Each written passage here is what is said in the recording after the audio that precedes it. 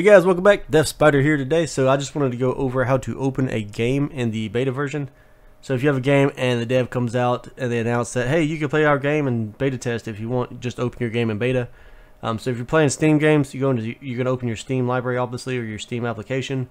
Go to the top, click on library. Find the game that you're wanting to play that's in beta mode.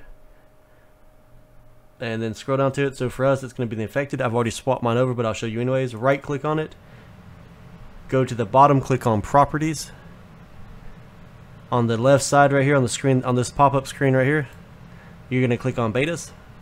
There's going to be a drop down. You're going to click on that and choose beta branch. And that is how you open a game in beta mode if you're helping with testing or something on one. So like I said, the infected just dropped today, so that's what we're about to play. Hope this video helps you guys out. Just going to be a little quick one. And you have a great day.